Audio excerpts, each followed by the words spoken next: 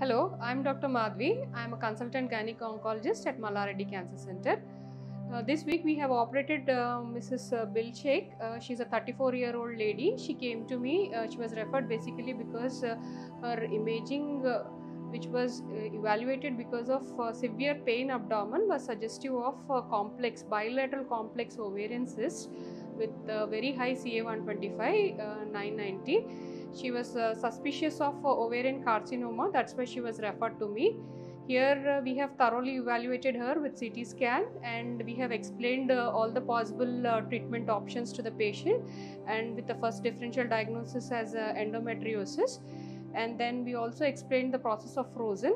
So we have done a laparotomy, and intra-frozen was suggestive of endometriosis, so we confined our surgery to hysterectomy plus bilateral salpingo-oophorectomy.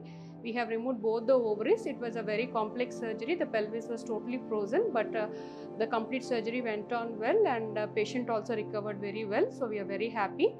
Now you can hear from the patient how she feels.